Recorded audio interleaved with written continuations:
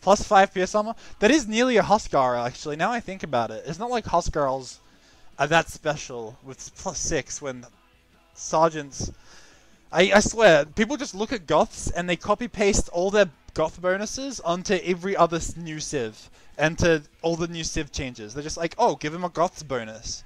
So now every Civ gets all the benefits of that Civ, plus being able to do everything Goths can do, but better. Like, the Meso Civs get Eagles, which are just better Huskarls. Sergeants look like also at least as good as Huskarls at this rate. You can produce them in Feudal Age, so that, you know, that's better than Huskarls. Incas get the bonus of Goths now. I'm a salty Goths boy until the day I die.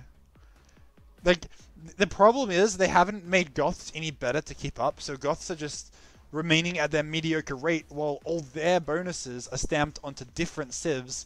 Now other civs have their bonus plus another bonus plus another bonus, and Goths are just left with what they had in the first place.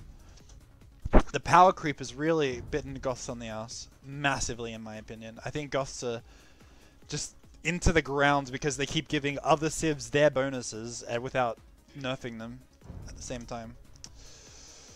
Without giving Goths anything to compensate, you know? The Goths can't keep up with all these new bonuses.